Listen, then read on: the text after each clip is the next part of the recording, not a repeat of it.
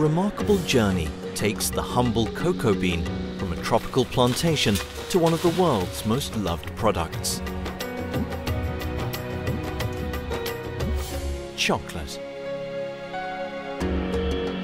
Today's cocoa value chain is global, a complex interconnection of processes, places and people.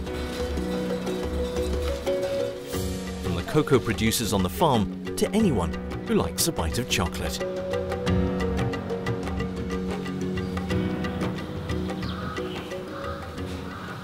Each step of the way, sanitary and phytosanitary capacity helps to make sure that cocoa plants are free from pests and diseases, and that chocolate is safe for consumers.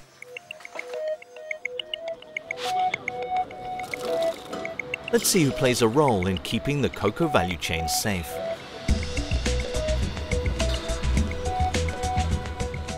Our first stop is in Reading in the UK, an unusual location for this tropical crop.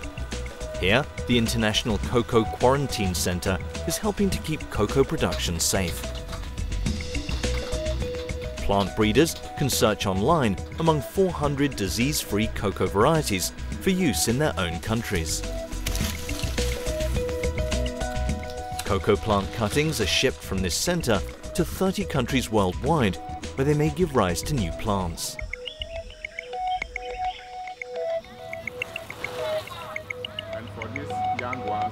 This matters because cocoa plants are highly vulnerable to pests and diseases, which are specific to the different cocoa growing regions. The centre reduces the risk that these pests and diseases spread worldwide.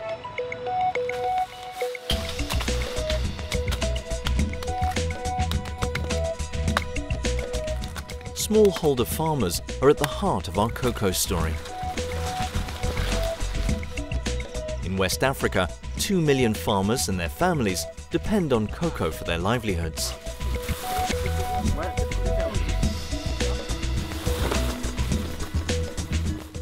For them, getting improved cocoa varieties that are both pest and climate resistant equals higher yields and incomes.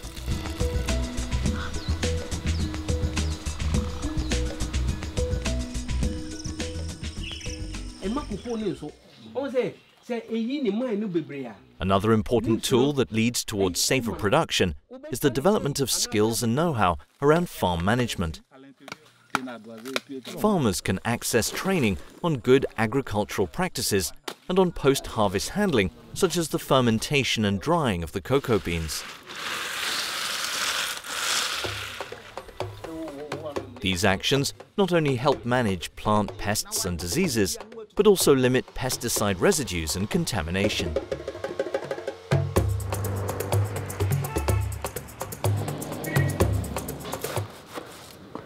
From the farm, the dried beans go to local buying centres. In the warehouses, the beans are stored in food-grade jute bags. Local authorities inspect warehouses to make sure they are clean, well-aired and kept free from pests.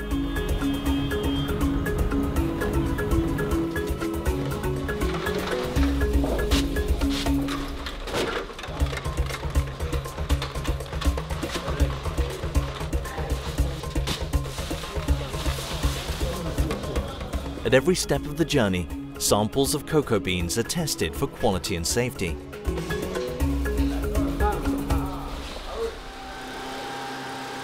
At the port, stacks of cocoa beans are fumigated for pests before shipping. Phytosanitary certificates guarantee that cocoa consignments meet import requirements in accordance with IPPC standards.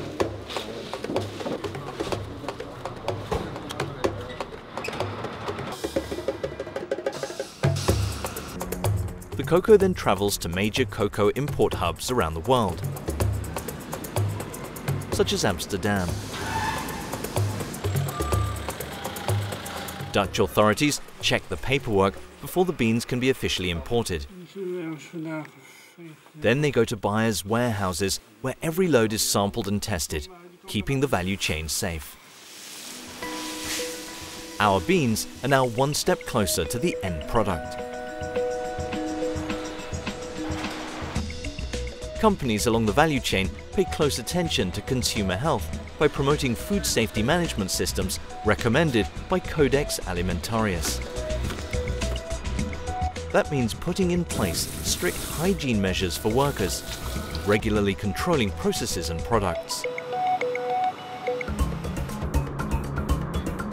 During the manufacturing process, the beans are shelled, roasted and ground and turned into cocoa liquor. The liquor is pressed to extract cocoa butter and other intermediate products. The cocoa liquor is mixed with cocoa butter, sugar and other ingredients such as milk to make chocolate.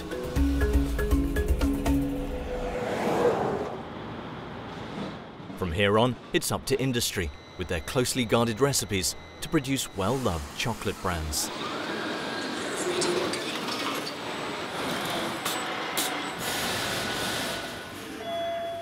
Our cocoa beans are now chocolate and ready to be bought by consumers around the world. It's the end of our sweet value chain.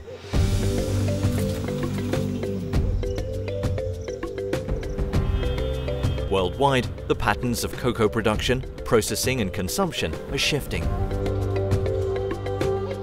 Trends show more value is now being added where the cocoa is produced.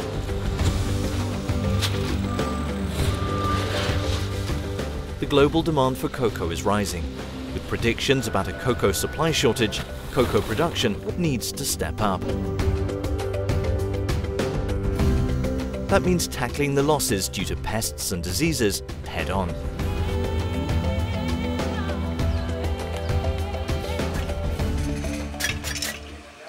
Meeting sanitary and phytosanitary requirements along the entire cocoa value chain ensures access to international markets.